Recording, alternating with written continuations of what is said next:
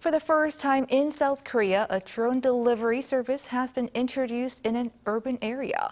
The service in Seongnam City, Gyeonggi-do Province, targets visitors of the city's water parks. Our Shin Ha-young takes a closer look at what's unique about this drone service.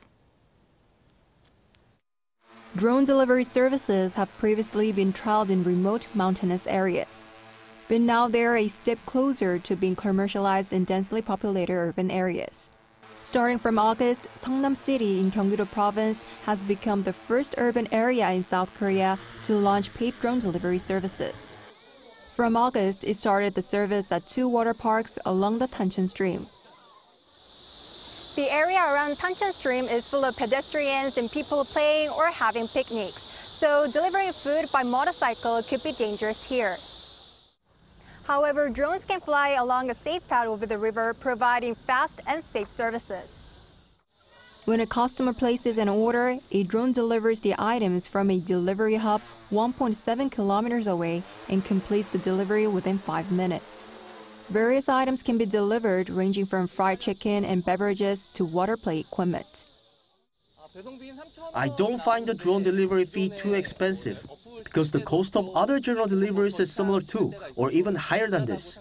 It's surprisingly fast, and I use the service frequently. There are many regulations related to drones, such as altitude restrictions, making it difficult to introduce drone delivery services in urban areas.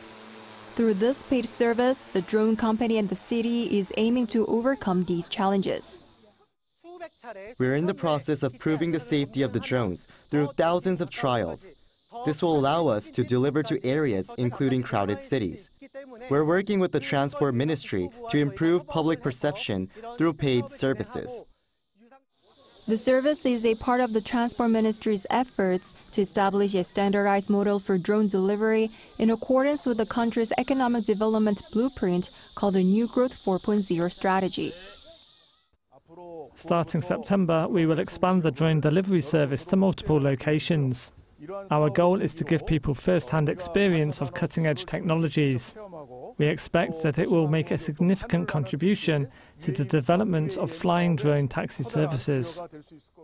The Ministry of Land, Infrastructure and Transport is planning to commercialize drone delivery service by 2027, while doubling the size of the country's drone market to 1 trillion Korean won, or over $770 million by 2025 from 2020. Shin Ha-young, 아리랑뉴스.